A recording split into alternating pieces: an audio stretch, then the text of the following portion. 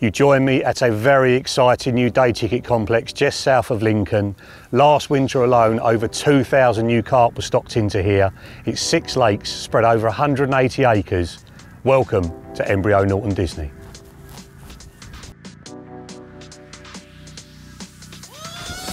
Salmon on! Double bite! A couple of years' time, this is going to be ridiculous. There's so many dark, scaly fish. Imagine these at like upper 30s, 40s. Go on, son. Go on. What's happening? It's away.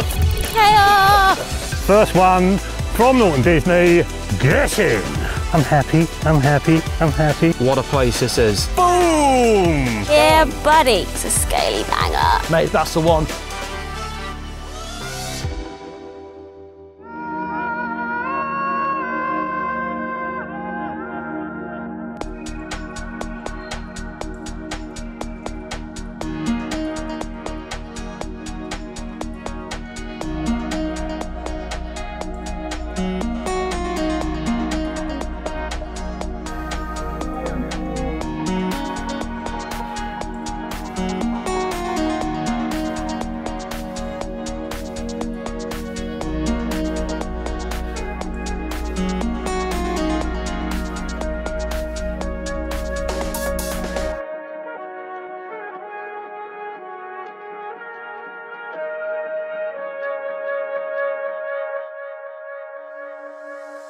The first 2 lakes on the complex to open are Pettit's, which has got only 13 swims on 16 acres, and Billy's with 23 swims on 27 acres. Both lakes are up and down like an egg box, making the fishing really varied and really interesting. The big difference is the stocking levels. Pettit's is aimed at the big fish angler with 200 fish to low 30s, and Billy's is the runs water with 900 fish between low doubles and 30 pounds. Billy's Lake in particular has got quite a lot of fish in it. We're expecting lots of action during this session. Even though it's only been sort of maybe 4 to 6 weeks since the Salmons and Katie Social, it's matured a hell of a lot down here. I know the guys from Embryo and the fishery managers have been working so hard to try and get all the pegs done. Every swim's got their own bit of water, so you get people squabbling between them in the separate swims, casting over each other and things like that. The weight setup is absolutely spot on. Conditions today, got a lovely wind pushing into where we're fishing. It's actually an area where I fished on the Angling Social as well. It looks absolutely prime for it, and I'm sure between me and Loz we'll get amongst the fish. My expectations for the session, I'm fishing with James. Although James is one of my good mates, I don't get to fish with him that often. We do 2 completely different styles of angling, and we've both got busy lives, but for us to be able to get 2 or 3 or 4 days in with each other, it's just going to be a bit of a laugh, really. It is basically like a relationship. We fall on our left, right and centre. I've noticed when he got here, he's already done his nails, he's had his highlights put in, he's looking very prim and proper, bless him. But I'm hoping that over the week I'll teach him a few lessons, get one over on him, because that's basically what I'm here to do. He is going to tell you some things about me which aren't true, so don't listen to a word he says. I have I can hear him laughing in the background. So yeah, he's got all my leads at the minute. I've set him up. He's on a bit of a tutorial. He's on a bit of a downwards roll at the minute. He hasn't really caught much, so he's got me in really to help him out and guide him slightly. So all jokes aside, I am genuinely really looking forward to this session. I think we will definitely put a few fish on the bank. These fish at the minute aren't really pressured. There's not many anglers fishing the lake, so they're acting normally. So big old pit, nice wind, they want to be on the end of it. So what I've done, I've located a couple of spots down the bottom of the marginal shelf, just at 6 and 7 wraps. One's fairly sizable and one's a little bit smaller. So on the bigger one, I've gone with 2 rods over about 15 spons of the pellet. I'm using pellets because that's what the fish are getting fed, so it makes sense for me to use those at the minute. On the other spot, it's a much smaller spot, but I've got a single rod on there just off to the side. When we arrived at this lake, there was actually fish showing in real close, and at the minute, they've not really seen that much angling pressure, so they are coming right up the marginal shelf, so you've got to fish where the fish are. Now secondly, my tactics are going to be fishing that drop off, so I'm fishing 7 wraps, and there is a little bit of weed down there. It is patchy and I'm fishing in clear holes in it at the minute. Now, with that said, the tactic I'm going to go in with is solid bags. Now, I've used solid bags for the last 12 months. Absolutely love them, and to be honest with you, I haven't really cast anything else out or feel the need to. But in this situation where I'm not sure what my lead's going to be landing on, it's just going to ensure that I am presented over the top of it 100% every single time. I will chop and change throughout the session, but that's what I'm going to go with to start with and see how it goes. All sorted. Loz, so I'm thinking, let's have a wager. What are you saying? I'm going to say biggest fish. I like how you say biggest fish and not numbers fish, because we both know how that's going to go. Yeah, it won't be numbers. Yeah. Absolutely not. Got to give yourself a bit of a chance, haven't you? You've already won the award for worst haircut anyway, so... Yeah, I'm game, let's do it. Sound. Sound.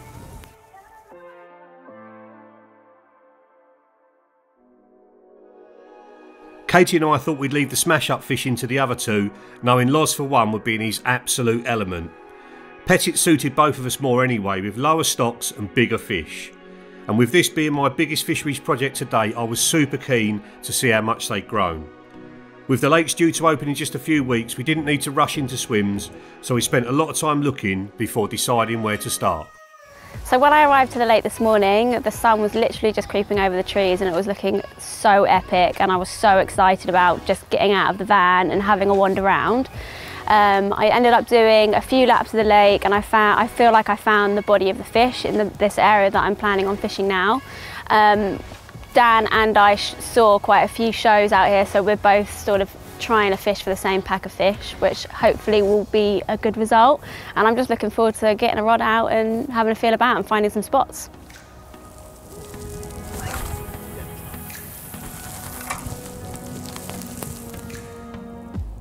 Donk. Lovely. Right, let's see how deep it is. 1, 2, 3, 4, 5, 6, 7, 8, 8 and a bit. Okay, that's just on the upslope. So it's taken a long time to get to this point. It's sort of middle of the day now, and I've been casting around for 2, maybe 3 hours. Not ideal if there's loads of fish around, but fortunately this morning the fish were showing down the middle strip at probably 110, 120 yards. So I'm fishing at just about 80, so they're well beyond where I'm casting to. So I'm not so worried about spooking them. And you know, if I was in a corner and there was loads of fish showing, I might have just flicked 3 rods out of pop-ups on to try and get a bite. But because the fish are out in open water, they seem fairly well spread. I'm really interrogating the swim, finding a good spot now. We're here for a good few days, and I'm hoping that once we start to introduce bait, then the fish will keep coming back to the spots and we'll get more and more bites. So at the very beginning, all I did was cast out just a lead on the end of the marker rod. So I've got braided line on the marker line, which feels so much more because there's no stretch in it. And just one of the pronged marker leads is what I started with, but that was collecting too much weed. So after a couple of casts, I loop-to-loop that off, just put a standard probe marker lead on and started casting that around to feel what it was like on the bottom. I wasn't really worried about the depth at that point. I just wanted to know where was clear. And basically I've got a decent sized clear area out there, all at the same range. And I cast where Mark, the fishery manager, explained he'd had bites from. And being a new lake to me, you know, I never fished it before, never fished this swim before.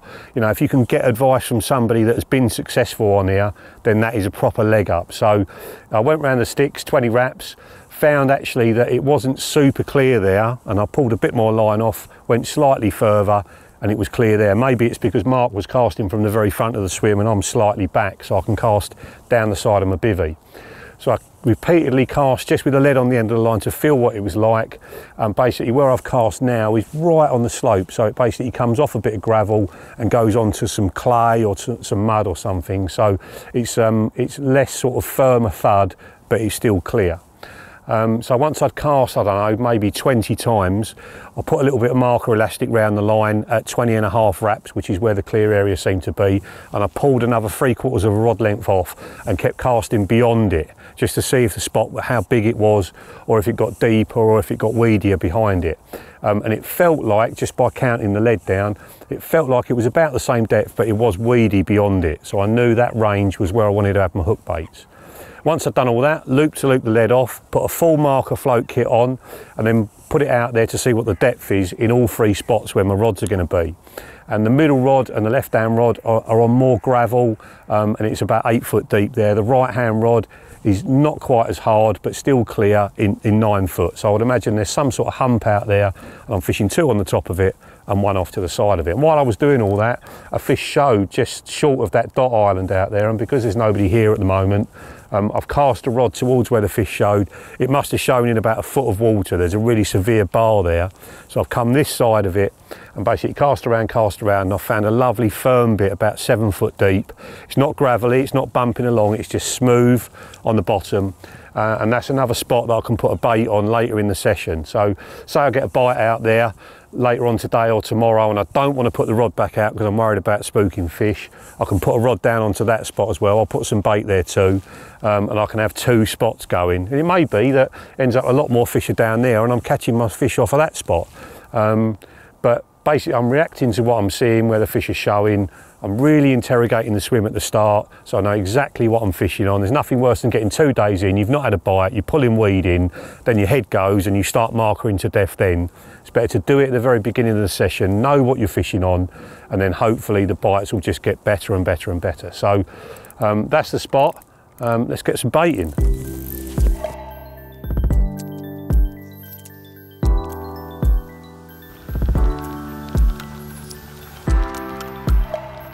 Put about 20 spoms out, just a medium-sized spom at the start of the session. There's a couple of 100 fish in here and a lot of them are young, hungry fish.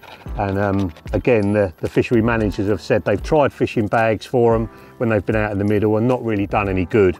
And when they've put bait out, bearing in mind they can only do nights because they're working every day, when they've put bait out, they've actually had bites fairly quickly after putting the bait out. So I'm spreading all the bait along the same sort of clear area, and what I've basically done, I've put about 15 out actually on the spot, and what I'm doing now, I'm just going to put half a dozen out beyond the spot. So I've let a little bit of line off out of the clip after putting a little bit of marker elastic round to mark the actual distance of the spot, and I've re-clipped it, so my bit of marker elastic is about 6 foot off the tip of the rod, and I'm just dropping a little bit of bait beyond the spot just to spread it out a little bit. I don't want it all just dropping in one area. I think it can get a bit congested with the fish coming in, and I think if it's spread out, you know, they can eat the bait at the back of the spot, be nowhere near the line, and just gradually bring themselves onto the spot, get more and more confident. The more bait they've eaten before you get a bite, the better. And then once they're really feeding, hopefully there'll be a pack of them out there, and I'll keep picking them off. And the bait is the pellet that's been fed in here all the way through the summer. The fish went in over the winter just gone, so that'll be January, February, March time in different drops. And they've had sort of 6 months in here now, and they've been getting fed all summer on this pellet, so they are really conditioned into that pellet. And when the complex is actually open, that pellet is going to be available to buy and to use for the normal paying customers, and I would really recommend you get on that. When fish get really attuned to a type of food, you want to be having that in your mix because they're so used to it. And I've just combined it with link boilie, which is my favourite summer boilie, got complete confidence in that. And again, if you're coming somewhere new like this, come with a bait that you've caught loads of fish on before. So I've just blended both of those up in the food processor just to make the job that little bit easier, mixed them together about half and half, boiled up some lake water and put that over the top of it, and what that does is it activates the whole thing. The warmth and the water just starts to bring everything to life. And it just looks that bit more carpy when it's sitting in the bucket. You can just imagine it going down onto the bottom, creating a big cloud as it goes down, loads of smell in the water and drawing them fish in. And when you're fishing on a longer session like this, you know, you want to be thinking about trying to draw fish back into your area. You know, like I said earlier, if I was fishing in the corner and I was just flicking out hook baits or maybe putting a few boilies out with a throwing stick, it would be completely different to this. This is about establishing a baited area and then getting more and more takes as the session goes on. So I'm going to put 3 or 4 more out at the back of the spot, leave the area completely alone. I'm not going to cast in for a few hours and just watch the fish's reaction to that bait. So the first thing I've done, getting into the swim, I managed to have a conversation with one of the guys that looks after this lake, and he advised a few areas that have been producing fish because some of the bailiffs get to fish here, which is one of the perks for them. And I've managed to find quite a nice big spot at about 16.5 wraps. It's sort of quite gravelly but sort of shallow silt, which is nice. So I'm going to fish 2 rods over there, and then there's 2 other spots that I'm toying between, which are also sort of gravelly spots, which I think, you know, the fish have been caught from there before. You know, it makes sense for me to have a go with those spots to start with. I'm going to put probably about half a dozen spawns on each spot just to see if I can get the fish to the area. They're not far from where I'm going to be fishing, so I want to try and entice them into that space, and the fact that they're regularly fed on pellet, it makes sense to fish with it. Back over on Billy's, the pack of fish had definitely found their baited areas.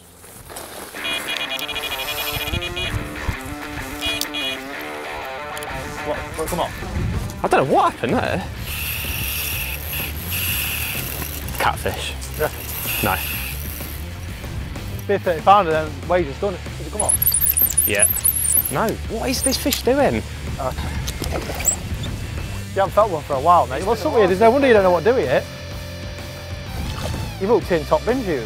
I told you, mate, it's what you want. It's where you want to hook 'em. It's where you want to hook 'em, mate. Top lip. Here you go, straight in. Happy days.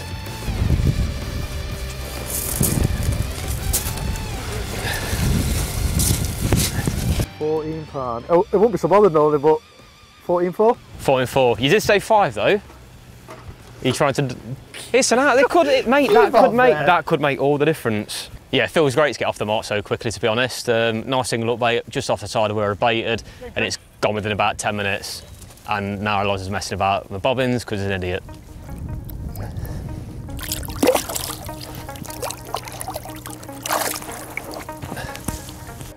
Mate, when you hook one of them good ones, that look.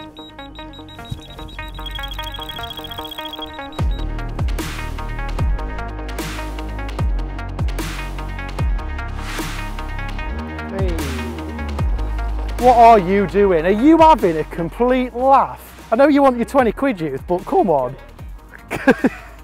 You've got issues.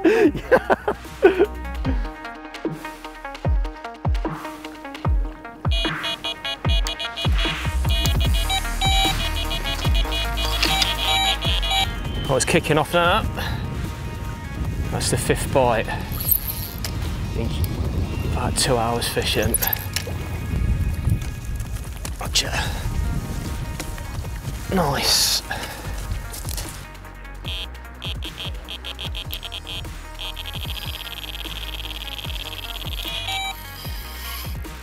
It's got a load of weed up the line. In the net. Lovely. Couple of crackers on it, mate. That'll do, won't they? Yeah. I think we've both made tactical changes, haven't we? Yeah, I think it started to work as well. Obviously, them lost fish for me, and you've had lost one yourself. Bit of a think, and just put a couple of fish on the bank. So yeah, hopefully put a few more on the bank this afternoon, mate. Fingers crossed, mate. Yeah. That's close, mate. 15.3. Yep. I'll go. Yeah. Check out the scale patterns on him. Came to another change of tactic. This time on the rig front, single hook baits instead of solid bags. I've gone out a little bit longer to where I saw fish as well, and he came literally probably 2 or 3 minutes after spodding out. So the change has worked. Let's just hope this is a sign of things to come. Well, landed 5, lost 4. So we're back on the plus side of things now. So it's definitely working.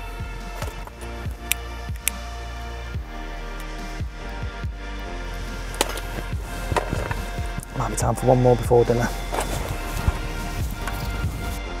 Loz is a master of big hit fishing, so when the fish turn up, it's never just one bite. The secret to maximising the number of takes you get is preparation.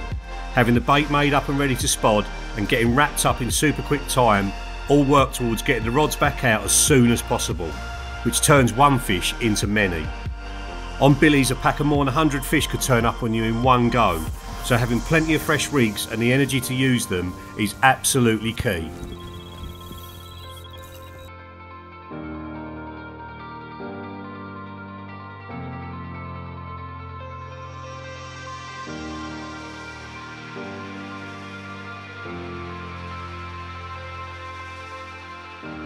So, first day, how do you reckon it's gone?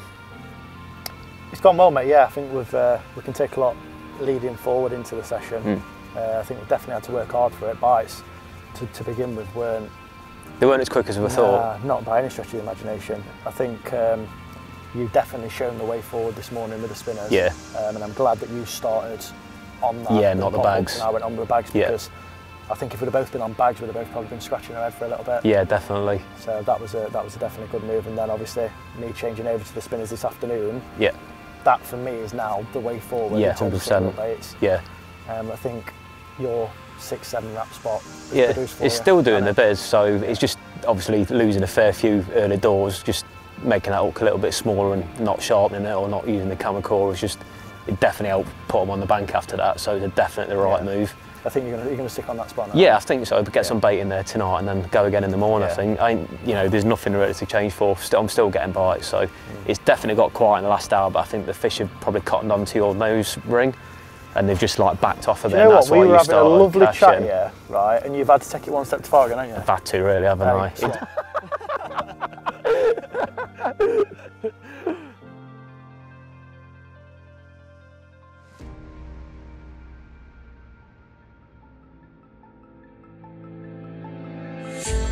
It's the morning of day 2 and I've actually started fishing now. I know it sounds crazy not to fish on your first night on a new lake, but I just wanted to watch and just see what happened. Put that bait out yesterday on the 2 different spots, kept an eye on it all day, didn't see anything over it at all. And a few fish showed on the far side of the lake yesterday evening. So I went round there just with a marker rod and had a cast around just with a lead on the end, just to see if it's clear out there where the fish was showing and what the rough depth was.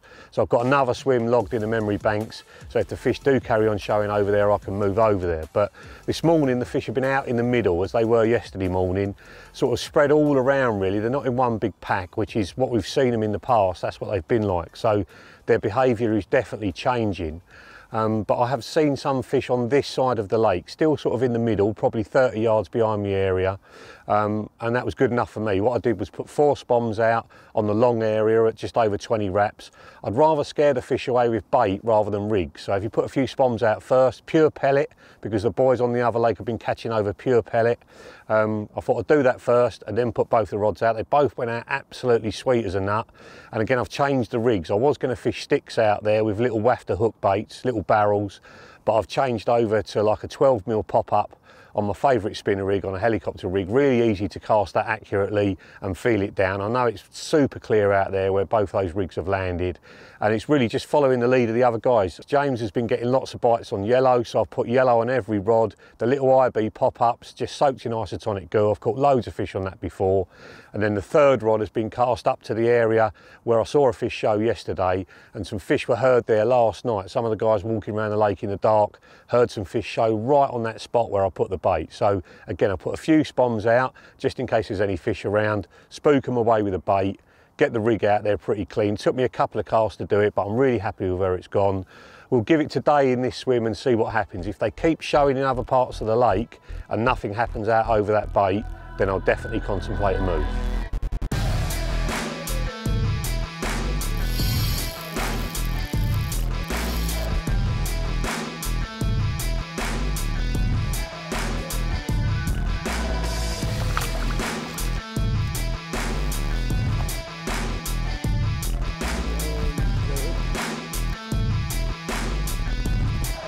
Oh yes.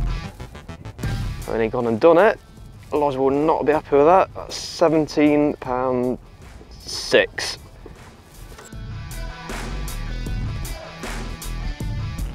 Morning, mate. Morning, mate. Go on then, son. How big? I've got a bit of bad news for you, mate. What's that then? £17.6. I'm genuinely pleased for you because you were down a bit last night after leaving it. So what happened, I basically turned my cat back to front this morning. So show a bit more forward. That's it, yeah, basically, as much as I can. Sorry, bud. Well, he's had to go. Hopefully, whatever is on the end is not bigger than this one. Let's get it back.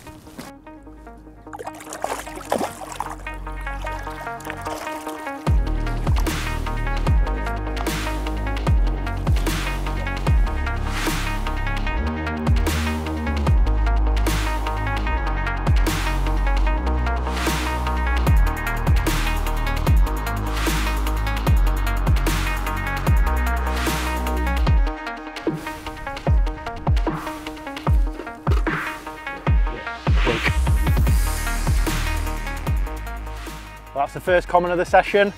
Not quite beating the £17.6 mark, but all the same, it's a lovely carp. So yeah, Still got work to do. Back over on Pettit's, the spot I saw a fish show on yesterday has produced the first bite of the session, and it was completely out of the blue. Oh, it's going into weed.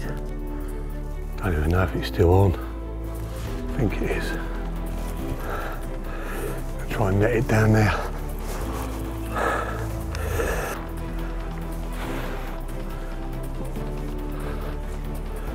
There she is.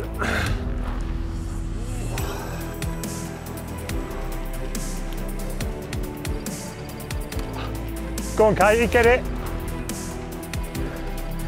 Double bite. Double bite. Come on, get in that net. First one from Norton Disney. Get in. Thank you, my love. How about that? I'm crazy. Double bubble.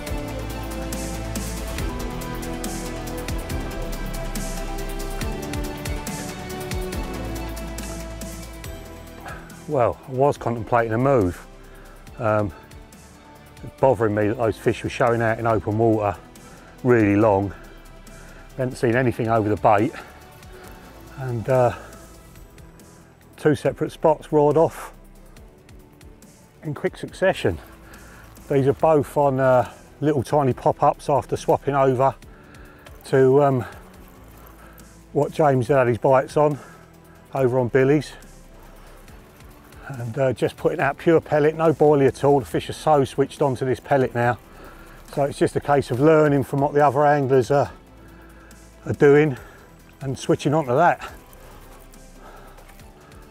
Just dipping the tip of the rod in the water, it's sort of a bit of a habit, something I got off of my right hand man at Korda, Damien.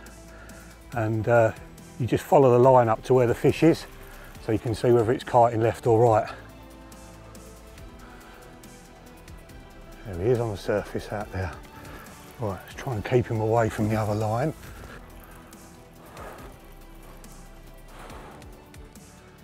Right, as with all fish, he's swum underneath the other rod now. So I've got to pass it back the other way. Click the anti-reverse on. There we go.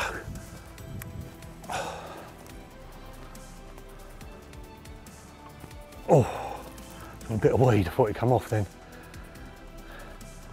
Steer him away from this tree.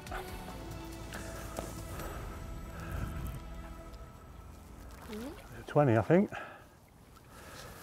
Right, go on, girl. Yes, get in there! Ah. Showing us how it's done, Dan. I'm happy, I'm happy, I'm happy.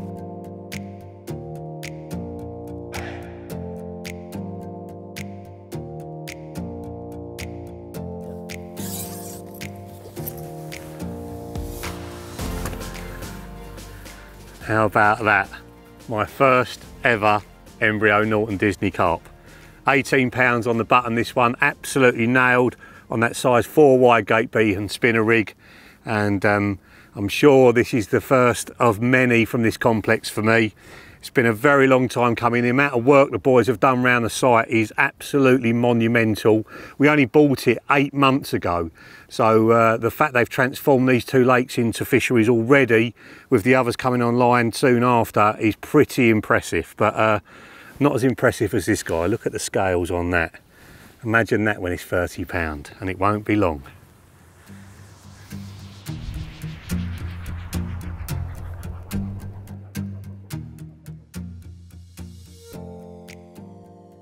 Oh, only just 20 pounds, 4 ounces.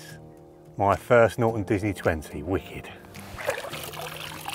Yeah, man, check that out. What an absolute perler. Just over the magical 20 pound barrier. You can just see from the shape of this fish, it's gonna get massive. It's the same age as the one I caught previous, and they all went in here sort of 15, 16 pound in February, and this is just a greedy pig. So he's put 5 pound on already. A couple of years time, I reckon it'll be a 30. But what a lovely, lovely carp. I am well chuffed. Right, little kissy, mwah, and off you go. The boys on billies were still bickering like an old married couple, hashtag standard for these two, but that didn't stop them fishing super hard trying to get one up on each other. Accurate casting with super efficient rigs and baiting to match kept the bites coming thick and fast. On billies it really is all about work rate when the fish are on you. 17 pounds. Don't say 5 ounces, Loz, I'm going to kick you in. 10 ounces. Is it? Yeah. Nice one, mate. Well, I've had my rods out for a few hours today. Literally, cast them back in with 5 minutes. This one's gone and it's got me the 20 quid back. £17.10. And yeah, 4 ounces bigger than salmon. So I'm back in the lead. Let's see what the afternoon brings. As I've already mentioned, I've made a lot of changes this session, and for me, when you go fishing, it's all about tying the piece of the jigsaw together to get an end product where you are catching fish on a consistent basis. So at the start of the session, I used my ever faithful solid bags. Now, James started on a completely different tactic. He started on single pop-ups, I started on bags, and if you'd have asked me at the beginning of the session which one do you think would have produced the most bites, I'd have put my life and everything I own on those solid bags working. Now, with that said, it did produce some bites for me. However, the first 5 or 6, I did lose a majority of them, so I probably only landed 1 or 2. And what I think was happening was, because I'd got smaller items within the bag, such as micro pellets, salmon fry crumb, mainline spot and PVA pellets, I had a 10 or 12 mil wafter in with them, and I think they were feeding on the bag contents, and that hook bait and that wafter just caught them in an unnatural place. And obviously when I've connected or they've gone through a weed and I've had to give them a bit, it's just pulled the hook out. So I'll give James his due. He started on the single hook baits, and he was getting bites. He did drop a couple, but it was evident straight away that he wasn't losing as many. The last couple of months I have been playing about with the spinner rig, and this is my sort of version of it. So the hook link material itself is the 20 pound camo. I've used that braid for the last couple of years and it is perfect. It's supple enough to sit over any debris on the bottom when your lead falls, but it's also when you steam it that it goes bulk straight, which gives you great anti-tangle purposes. Now at one end, I've got a figure of 8 loop. That's going to attach to the hybrid leg clip.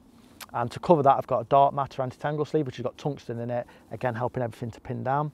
Now, to the other end, I've attached it to a spinner swivel, and the hook link at the minute is around 6 inches long. Now, I am fishing in weed, but I'm choosing the gravel spots in between, and it is really clear on those spots. So 6 inches fine and presentable. If I was fishing in silt, or the weed was a little bit more problematic, I'd probably lengthen it to probably 8 or 10, or maybe even 12 inch, depending on the situation. Now to that, I've got a size 4 curved shank hook. A curved shank is my #1 choice pattern when I'm using pop-ups with a straight point, and at Norton Disney we have got a barbless rule. To that, I've got a kicker. Now it's a medium yellow kicker that I've got on this rig at the moment, and people always say to me on social media, do you think the colour of the kicker matters? And to me the always answer is no. Now for me in the winter I like using maggots inside my solid bags, and depending whether that's red or white maggots I might use that colour kicker. Here I'm using yellow, pink and red pop-ups, so again I'm matching the colour kicker to it. I've got a kicker fetish. What are you going to do about it? I absolutely love them.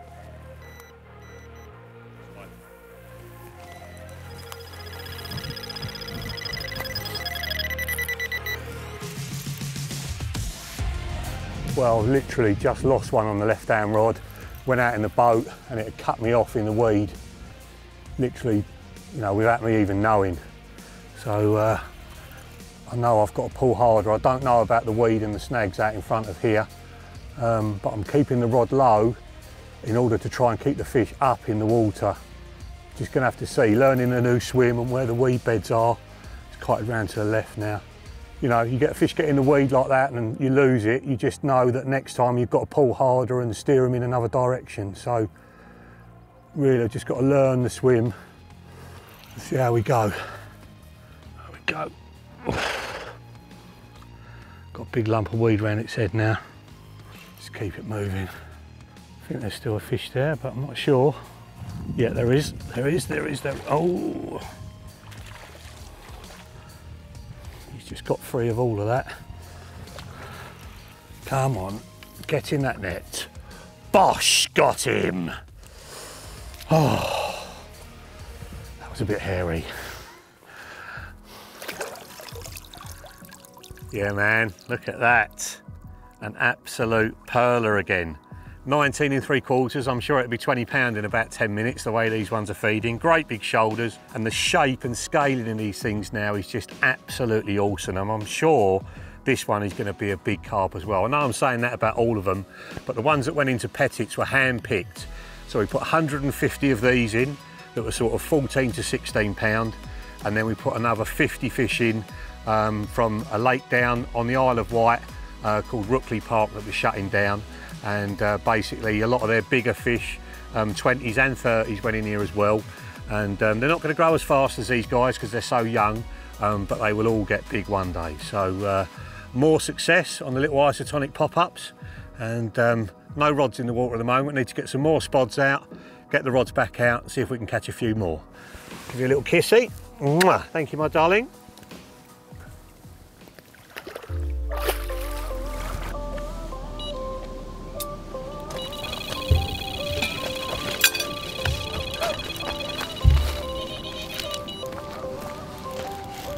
I'm nervous. I don't want to lose this fish. Been a long time coming. Got wiped out by a family of swans earlier, so I had to redo my rods, and maybe that was a blessing in disguise.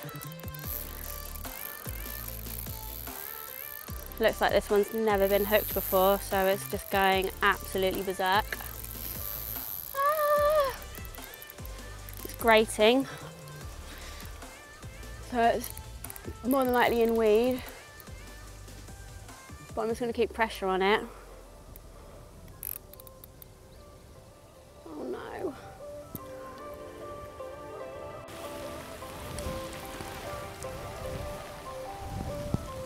The joys of fishing in the rain when you haven't got your raincoat on.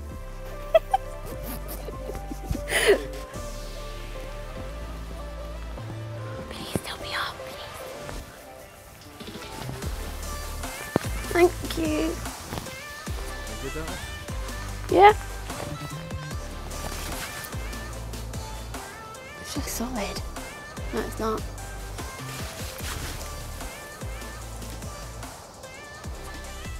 Grating again.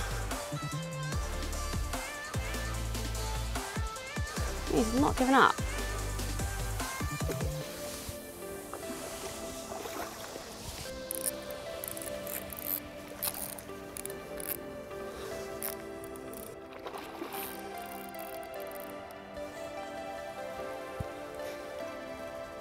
Oh, Jesus! I'm really sorry, mister. Sorry. What a beauty. First fish of the session. Caught it from 16.5 wraps to a really lovely, smooth, gravelly spot with a little bit of silt on it. Put probably about 20 spombs of pellet, which they're being fed at the moment, and also some crushed boilie. Fished a spinner rig with a milky toffee pop-up, and yeah, what a result. So pleased to get the first one anyway. God, catching up with Dan now, just got to get a bigger one. Thank you very much. What's happening? It's away. Oh my God. Chaos!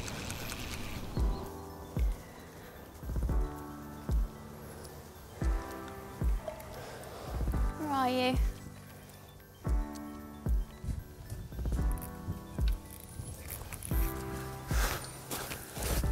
Gilly is here. Thank you.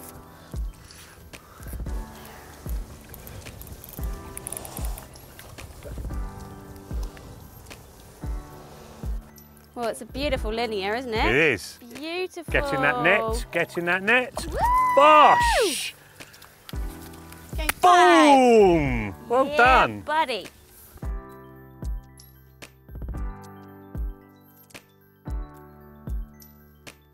That is a really nice carp. Yeah, it's stunning. Big, big scales on it. What a beauty. Stop talking. Sorry. Stop talking. And just lift the tail slightly.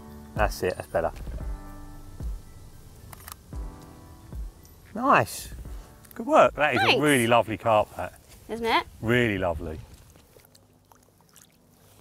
Okay, bye.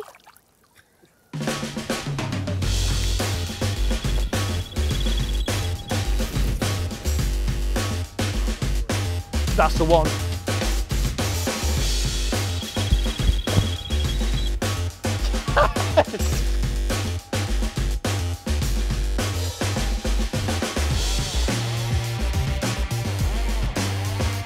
Go on, son. Go on. He's landing it on there for us. That's it. Okay. After watching Loz carve it up yesterday afternoon and this morning, margin spot's dried up, so not stupid to an extent. So went longer, 80 yards, found a nice spot. Within 10 minutes on the rod's out, double take, this being the better of the two. Okay. How's that for you then, mate? Mate, they're bangers, aren't they? Proper, mate. What a place this is. Mate, a couple of years' time, this is going to be ridiculous. Absolutely ridiculous. So many dark scaly fish. Imagine these at like upper 30s, 40s as well.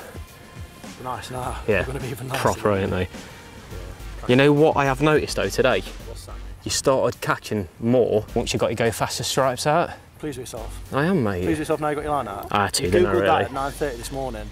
Yeah, but it's You all only about just managed to get it in it's the all material. about timing and delivery, mate. No, it's not. You can't Google something and then use it when they play camera.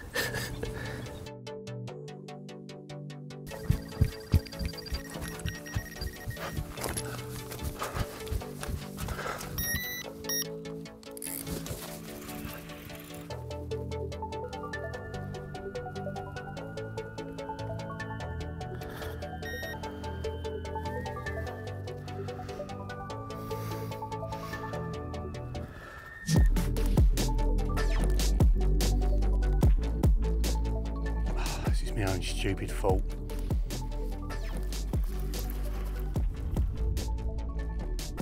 Come on. Get in that net. Bosh, got him. Oh, that was hairy.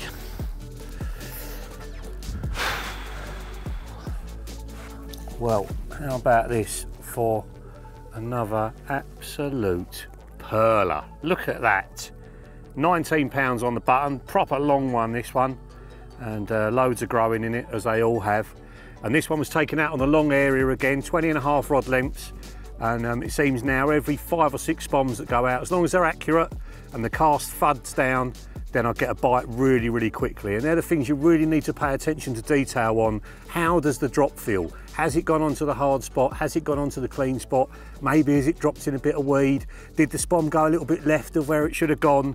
All them things don't count. You have to keep doing it until you get it right, and then these things come along very soon after.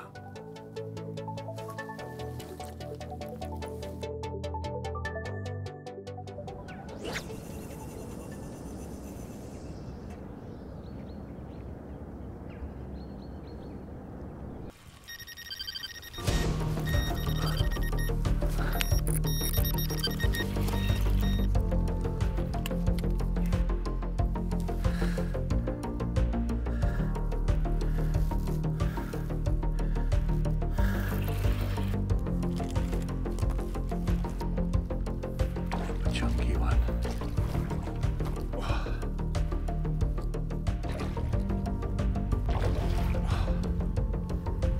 That's it. Get in that net.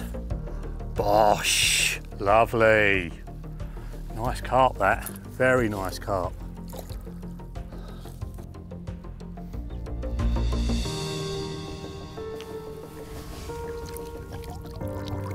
There he is, the biggest one of the day so far. 20 pounds, 12 ounces. Absolutely solid as a rock, this one. I think we shall nickname him Solid. And if you're looking to fish this place on a budget, then look no further than pellet. Rather than spending 10 or 12 quid a kilo on boilie, you can get pellet for a couple of quid a kilo. You can buy the stuff that they've been feeding them here as well. And putting that in, you know, you might use, I don't know, 2-3 kilos in a day. So it doesn't have to cost a lot of money. One little pot of IB pop-up, soaked in isotonic goo, and you are away. And I look forward to meeting this guy again in the future, because it looks like another monster in the making.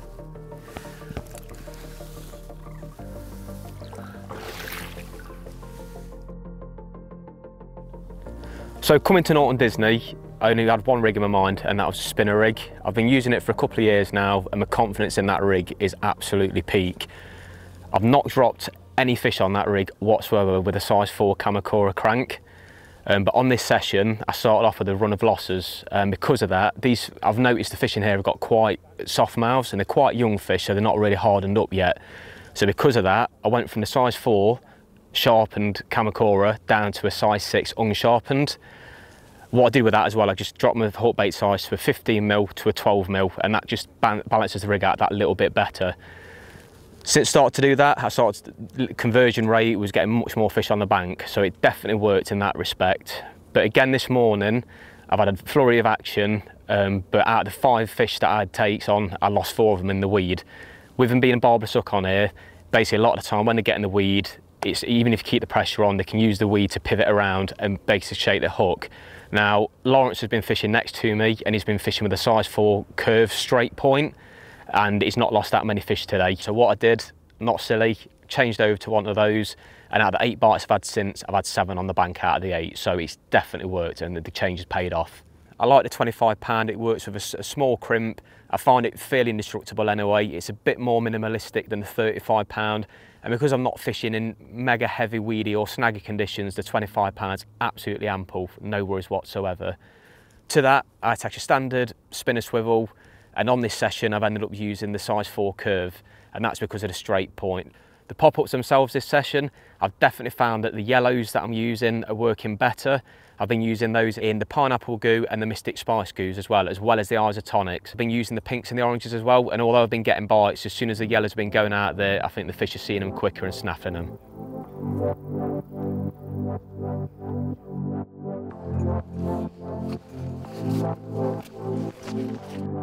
So yesterday went really well. Obviously in the morning started off quite slow for me, but as soon as I went a little bit further out, got amongst fish straight away, and it was absolutely carnage with double takes, all rods off the rest at the same time and things like that. So another day of that would be nice, but I think what we're going to do today is, we're going to try and get to the magical 100 mark for bites, but my approach, gone in with more boilies today just to try and sort out a bigger stamp of fish. If we can get 120 pounder between us, I think this session will be capped off perfectly and be a successful one.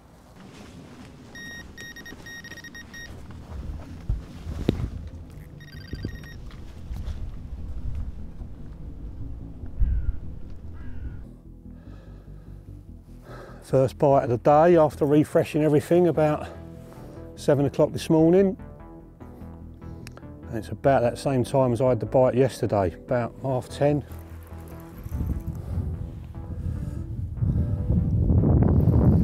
Right, it's kiting right, so I'm gonna swap the rod over to the right and try and get it to come back left again. Oh, you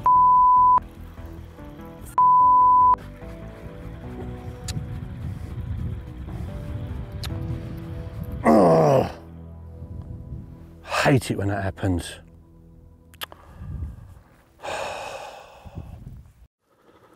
There's nothing to really change at the moment. One hook pull doesn't really mean anything. If it happens again, then I might have to think about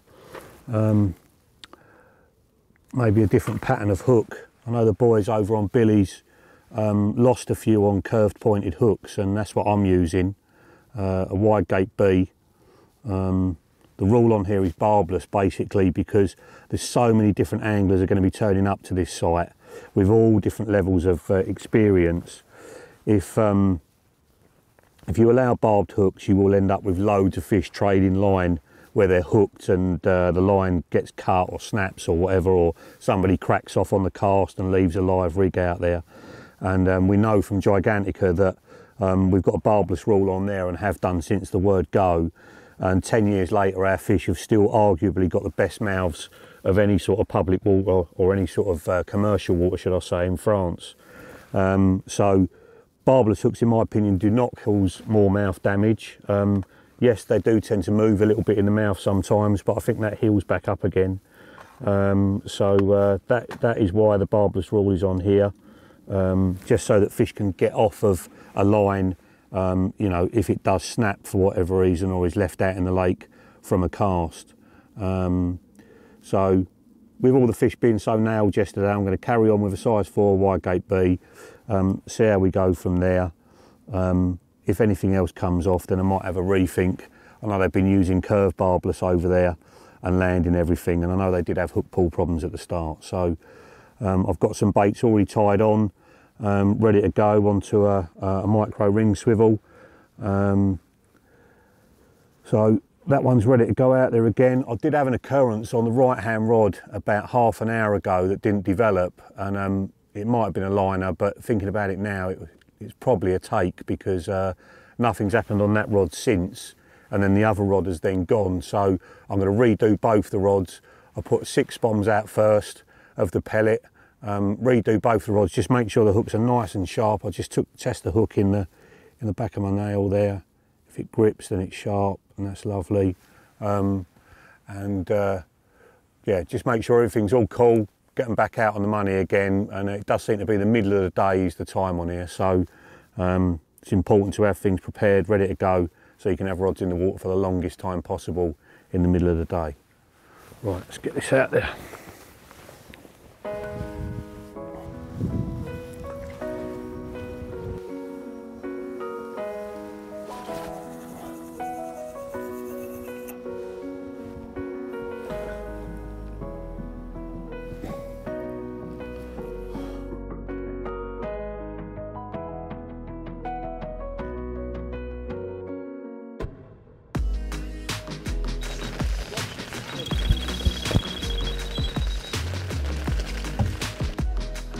After a long period of no action from the lads on billies, Loz was in.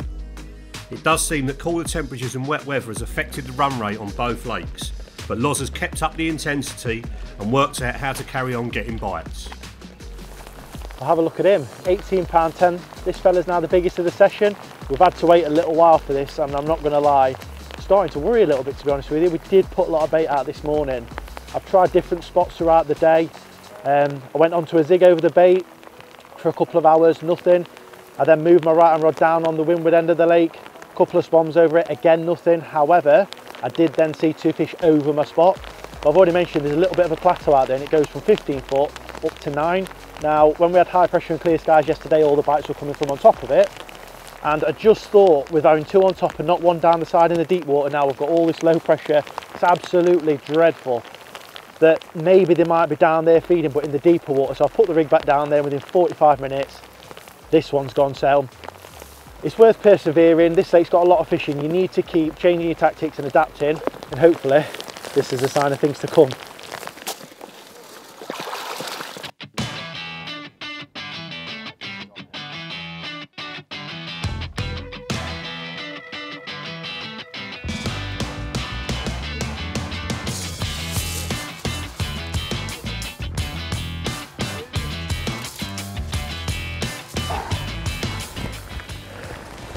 Well, it's not been as productive today. I think me and Loz decided last night we're going to go with more of a bally approach today to try and single out a bigger fish, and because of that I think the bites have slowed up a little bit. The conditions have changed, it's hammering down rain, it's been really persistent, it hasn't stopped. With that cool water going in, I'm pretty sure that's had something to do with it as well, but we're definitely picking out a better stamp of fish, and you can't really grumble with fish like this. This was again taking on a nice fluorescent yellow pop-up on my trusted spinner rig, and it's absolutely nailed. It was never ever coming off, even though it went through a few weed beds on the way to the bank.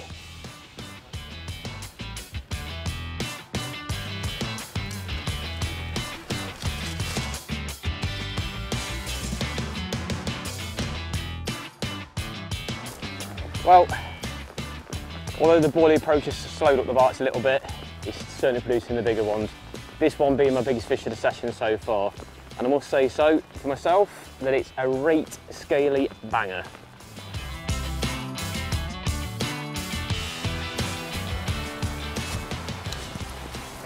Alright? Yeah, mate. So, day 3. It's been tough, mate. Yeah, I know. It's been a lot more. It's been hard work today. Yeah, the weather's been just unbearable at times. Mate, yeah, even in waterproofs, mate, it's been unbearable. Wet through, drown rats. Like, it's funny at the minute though, isn't it? Because like with the summer we're having, seems to be the warmer it is, the more high pressure lakes are just fishing. Yeah. But then you get like these little periods where well, you it think, looks absolutely perfect. yeah, you think it'd do all right just today. the complete opposite. Yeah. But I think this morning we probably gave them a little bit too much bait. Too much bait, and I think the boilers as well. We did say we'd go for the out and out boiler approach a little bit more to try and sort out a bigger fish, and we have definitely had a bigger stamp of fish today. Yeah. But I'd rather have had more quantity and try to work through them to get a bigger fish that way, I think. I think now we've just got to hope they clear that bait. Wind swinging back round to westerly in the face tomorrow. Yeah. Crack on with it tomorrow. It's going to be a bit sunny, no more rain, and push on from there, I think. Yeah. We're not far from those 100 bites, are we? No, and we're not far off £20 now either. So no, we're working our way slowly but surely. We'll get there, mate. I think we'll get one chance. Yeah. A decent one. We'll get one chance. Last things last. Shall we go and dry off? Yeah. Shower first? Yeah. Come on. Do it! I can't do it!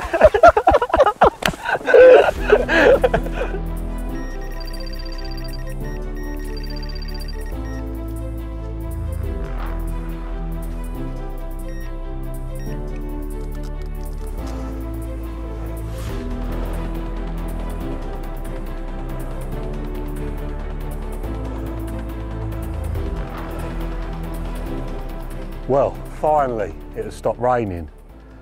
I think it's rained for 6 hours, 7 hours maybe continuously, and nothing's been going on. Seen a few fish out when the wind was blowing over there, but the wind's swung back in this direction. Maybe that's made a difference, I don't know. But the long area is away. Isotonic pop up again.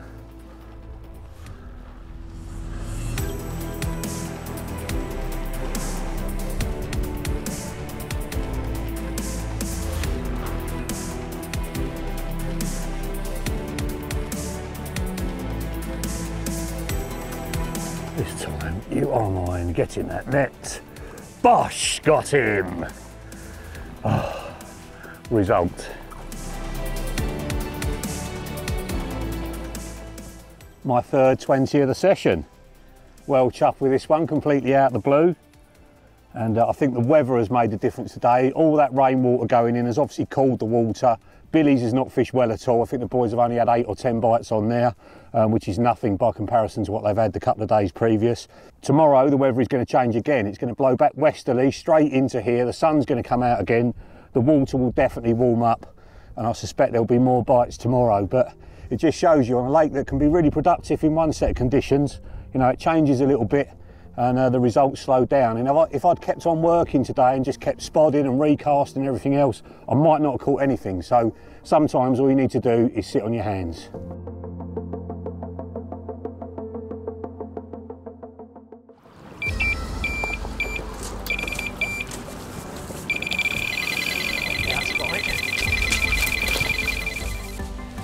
Well, it's the start of the last morning here on Norton Disney.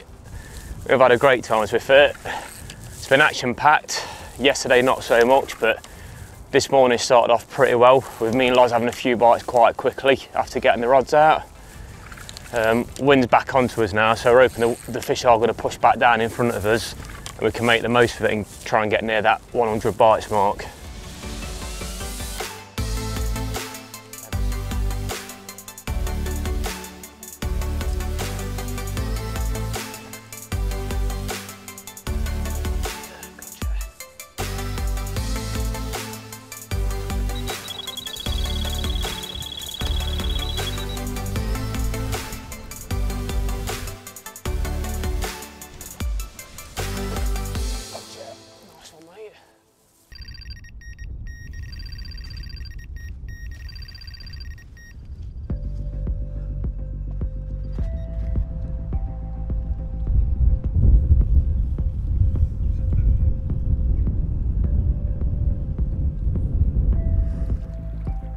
Fish is trying to go for that island again. I'm trying to pull it back away.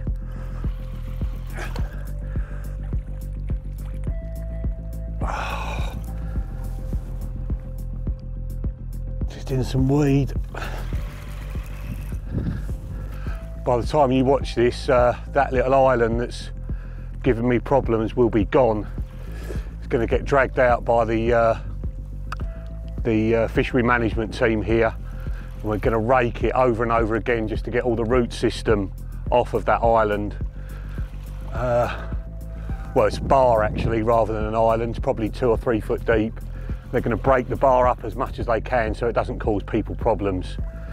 But for the moment, it's a bit hairy. Just keep the rod low now. Just try and keep the fish underneath the other lines that are out there. It does appear that the wind swinging westerly back in my face has turned them on, because this is the earliest bite I've had in the day. Just take my time now. These young fish have got soft mouths and you just got to be careful not to pull the hooks. They will toughen up. Come on fella, in you come. Yes, got him. Oh, wicked, absolutely wicked. Yeah man, check that out. Another scraper 20, another absolutely beautiful fish, and I'm pretty sure this one is from a different origin. This came from Rookley Park, I think, which is down on the Isle of Wight. They had to shut their syndicate down, unfortunately for them, but fortunately for us, we bought the entire stock, and some of the fish that went in here were over 30 pounds, so we're expecting big things of those. But this one in particular was probably an 18 pounder when it went in, so it's putting on a couple of pounds for all the feeding, and it just creates a real variety of fish in the lake, and you pretty much never know what you're going to get.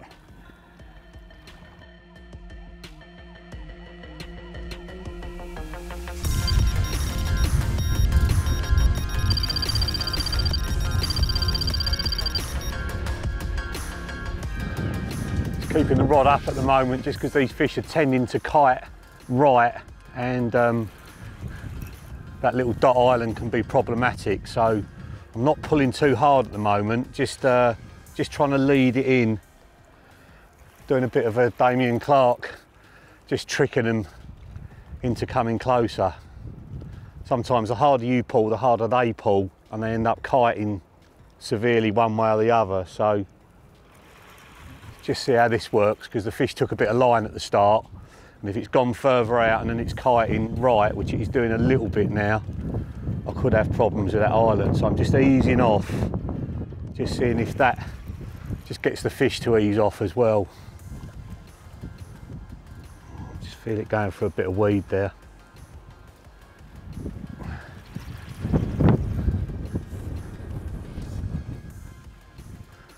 That's the downside of playing them with a rod up in the air. They do tend to dive down deeper at times, and then you're in trouble with the weed.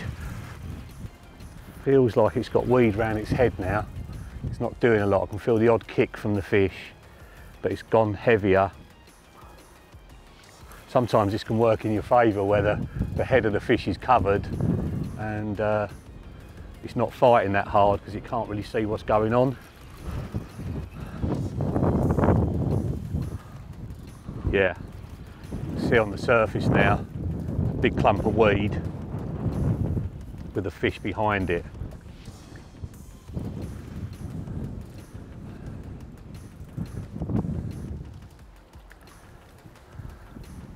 Not ideal this, having a big ball of weed just short of the fish, but there's not really a lot I can do about it. Come on, get in that net. Bosh, got him! Excellent.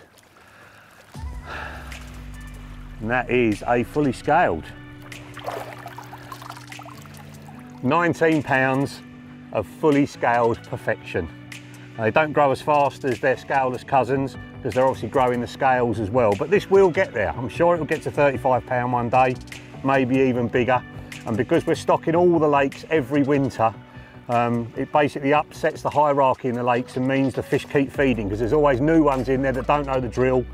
They come in and start feeding, and the residents that have been in for a few years have to feed as well to keep up, and they carry on getting caught.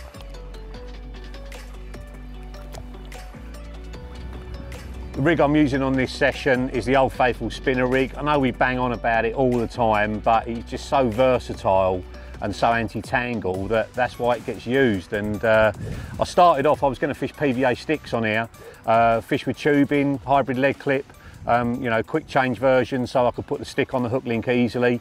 But after the boys got so many problems with fishing bags, they were getting funny hook holds and dropping fish, they swapped over to pop-ups before I'd even started fishing, so I just went straight over to that. And the anti-tangle side of it is the most important thing. Watching a tiny little pop-up go out there sort of 80, 90 yards is not easy. And often I lose it in the air and can't see whether it's all out straight and untangled or not. And you just know with a helicopter rig and a very stiff hook link like the boom material, it's just going out there untangled every single time. Lead core leaders I use are very short, basically because you don't need a long lead core leader.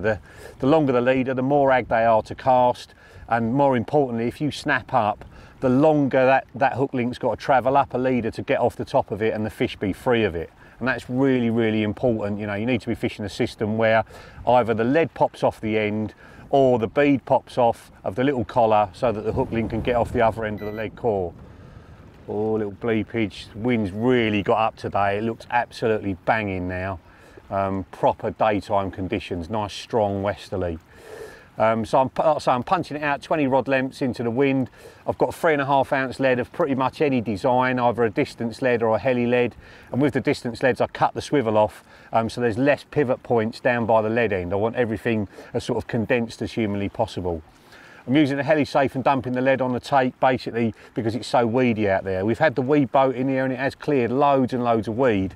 But there is still stuff out there and the fish are still getting caught in it. And if you dump the lead, the fish comes up in the water and it's much easier to play them in through all of the weed beds. My top bead is a little tiny no trace collar, and that's set about 1 foot above the lead. So basically on the cast, the hook link slides up, hits that bead that's on top of the collar, and as it goes down through the water, it stays up at that point, and will basically, as it comes to rest, it will slide back down the lead core and find its position wherever is comfortable. So it's really good for fishing over little bits of straggly weed like I've got out there. If I was fishing on a really hard bottom, I knew it was completely clear, I would probably go over to a lead clip. But in this situation where I'm not entirely sure what it's landing on, I think a helicopter always sort of guarantees better presentation, and the fish being able to get the bait in its mouth is the most important thing. Helicopter rigs I don't think are quite as good for the hooking potential, but just having it all sitting there pretty on the bottom, you know, is paramount. And then the hook link itself, I'm using a 25-pound boom. I've crimped it at either end, and we still get loads of people come to us saying they're struggling with the crimping system. It's so easy. It's like a double barrel crimp. Go through this one side of it with the boom, through your swivel or your spinner swivel, and then back through the other side. Pull it all up nice and tight. That creates more friction and gives you a better braking strain. And then you just put it into the jaws of the crimp, so the two barrels are basically sitting in the little grooves in the jaws, top and bottom, and then just squeeze it down. And if you don't get it right, it will pull apart really easily. If you do get it right, which is really easy to do, you can pull it as hard as you want and you will not be able to snap it. So I've crimped onto a size 11 ring swivel that's running up and down the lead core leader, and then at the other end I've got a spinner swivel, which is specially designed to make the hook really easy to get on it. It's just a rounded crook. You haven't got to open it up like the old quick change swivels. It just slides on there really easily, and to keep it on you can either put a bit of shrink tube over it, or I use a medium kicker. I just cut a little bit off the bottom of it, slide it onto the hook, and basically just cover up that join. Gives a nice little angle so it's sort of kicked over like a claw, so the hook's in the prone position to catch the flesh. And then the bait goes on. I'm using a micro ring swivel. I'm just pulling a 12mm pop-up, little tiny specially made one that I've got done by Mainline. It's an IB pop-up with isotonic goo on it. That's getting pulled onto a bit of bait floss, pulled down onto the swivel, cut the end off and just burn it, just press it down with the lighter, and there's no way that it's going to come off. Once the ring slid onto the hook, then just one of the little hook bead goes on. Just put the point of the hook through that carefully, making sure you don't touch the point, it's really important, and slide it round so it's sort of at the top of the shank. I like it sort of sitting so the hook's sort of cocked over like a claw. And then hook wise, because we've got a barbless rule on here, I've been using wide gate Bs, and what I do is I gently in-turn the eye of the hook a little bit more, again to help that angle so it's cocked over a bit more, and I think that just creates more secure hook holds. A size 4, I think it's important to use a bigger hook, especially when you're playing fish through heavy weed. And I have also moved over to curve shanks in the barbless as well, particularly today. The two fish I've had this morning have both been on curve shanks. They've both been absolutely nailed. The system is exactly the same, set up exactly the same, and the boys over there were using curve shanks and landing virtually everything, and that's what made me try them today. So any pattern of hook with an in-turned eye will work on the spinner rig. You just need to make sure that that hook bead is right up the hook at the very top of the shank so it sits over properly.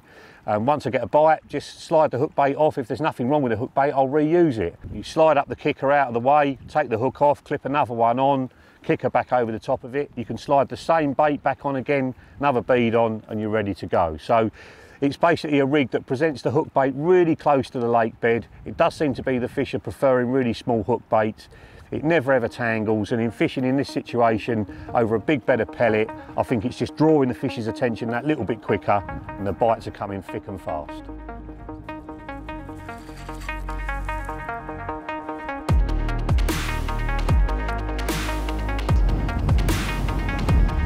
Well, me.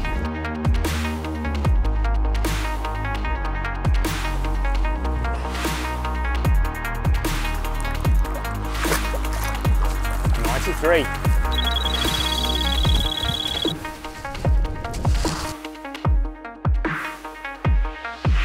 96.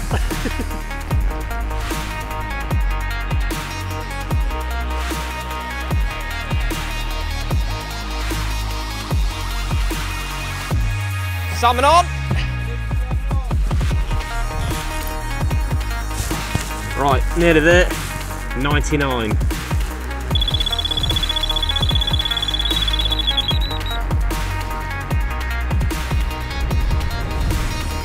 Go on then, Loz. Come on, keep coming. Oh boy!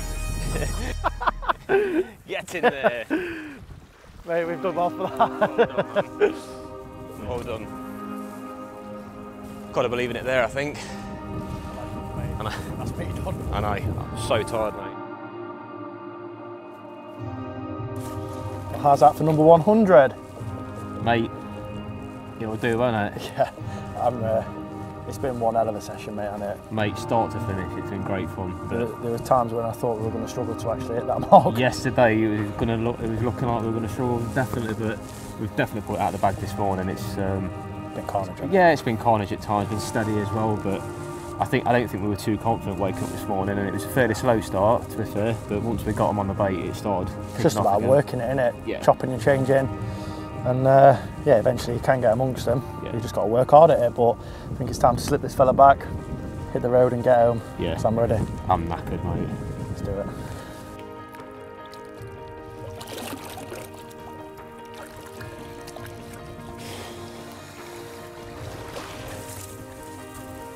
Good effort. Right then, son. I think you owe me 20 boys. Mate, to be fair, that's a bet and all that. And I did think I was going to do it on the big fish. He was close, but you did do me, so... I was confident. Bet is a bet. Mate.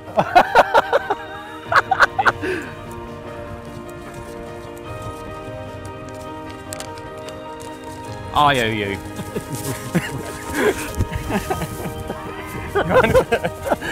Well done, mate. Well done, mate. Is that for your tuition, yeah? Yes, mate. Right, yeah.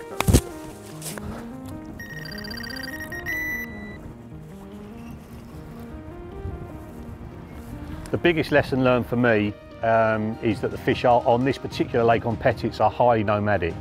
When the wind changes, the fish move with it. And if you want to keep catching all the way through, if there are swims available on the wind and you're not getting bites, definitely move over there.